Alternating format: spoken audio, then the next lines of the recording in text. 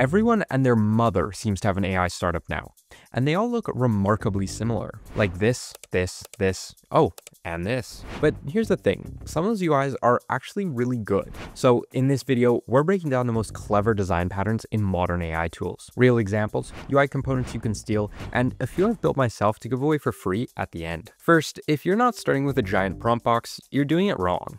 It seems to be the go-to for most prompt-based tools, and honestly, it's not a terrible design choice. It gets the user trying out the tool immediately, very effective.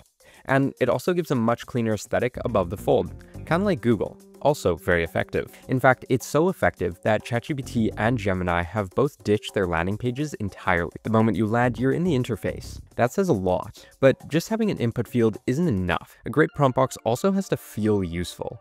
That means previewing PDFs or images like these blocks in Claude, and grouping large inputs like code blocks so they don't take over the chat. Replit does this well. Pasting code instantly compresses into a clean, viewable block. If the AI has broad use cases, then context taking is also very helpful. Think chips that change the mode like brainstorm, data, and email to get better answers. Cursor does this nicely, allowing you to add code context to the chat, which gives you the confidence that the AI knows what you want before you even say it. And as AI gets more capable, we're starting to see deep integrations.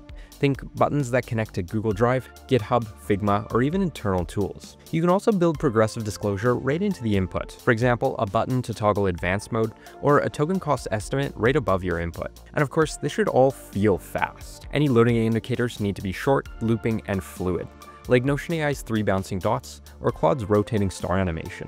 All of this makes the prompt box go from just an input to the control panel for an intelligent product. If your product outputs text, code, or even images, generation history is essential. Tools like ChatGPT organize by session in a vertical list of previous runs. Others, like Notion AI, tie generations to the original document block. The core design principle is retrievability. That means previewing the first line or short snippet of each generation, allowing deletion of chats, and crucially allowing search, which turns your history into a workspace, not a wastebasket. Now, let's talk about memory. Generation history is a record of what happened, but memory is a record of what matters. Memory is a huge opportunity here.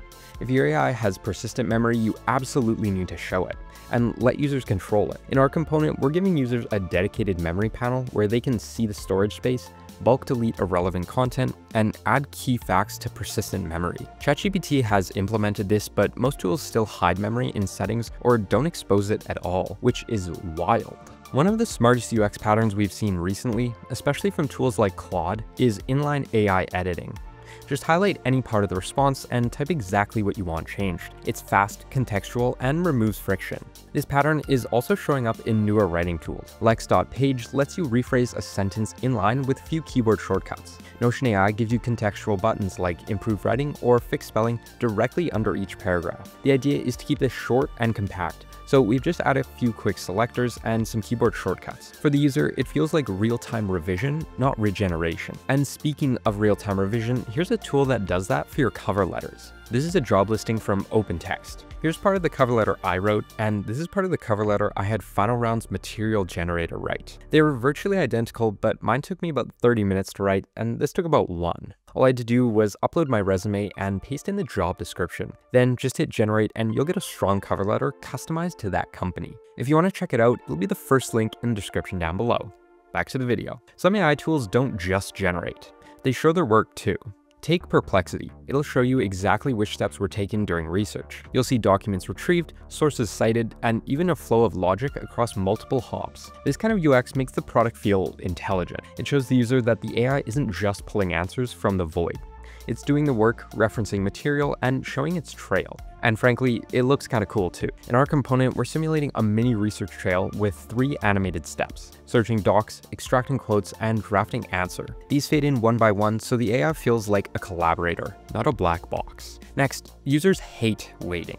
Actually, users hate waiting without feedback. But when you show the AI thinking, even delays become part of the experience. There's a reason why tools like Notion AI, ChatGPT, and everyone else stream their responses word by word. That trickle of output turns delay into anticipation. Skeleton loading, like in Reloom, plays a huge role here too. When you're generating a wireframe, the canvas shows placeholders, images, and text blocks with shimmer effects, so the layout feels alive. Then when the content's ready, it slots exactly into place. In our component, we built a simple loading animation and shimmer effect where the text will eventually appear. It's a tiny thing, but it makes your product feel like it's working alongside the user. A lot of AI outputs feel confident, but aren't. The solution? Confidence indicators. Amazon Comprehend does this well. If you ask it who was president in 2009 and it returns Barack Obama, it also shows a confidence score, maybe 97%. If the model's not sure, it might show 61% or flag the result as uncertain. Twitter would really benefit from that. Visually, we're using a pill-shaped bar below each AI response with a label like high confidence or unverified.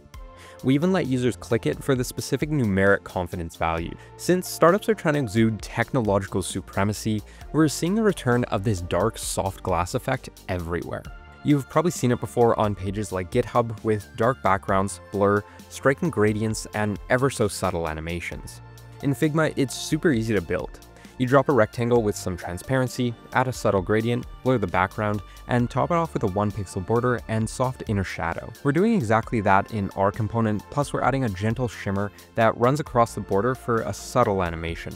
Think of it like a luxury glass effect. And that's how to design like every single AI startup. I hope you learned something. Figma files are below to download, and I'll see you in the next one.